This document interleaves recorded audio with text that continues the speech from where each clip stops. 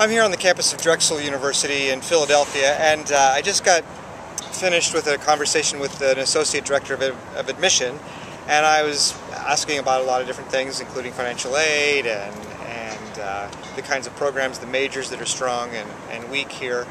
And I said, well, so what kind of student belongs here? And she said, you know, it's the student who really knows what they want out of college, that they really are have decided what they want and can hit the ground running. Drexel is a place where you do need to declare your major before you come in.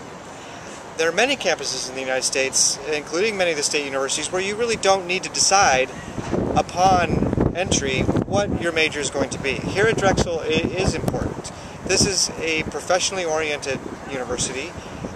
It has a co-op program, so there are a series of internships. You can take up as many as 3 6-month internships while you're here, extending your undergraduate experience by a year to make it full 5 years, but it doesn't cost any more, and you get all that professional experience along the way.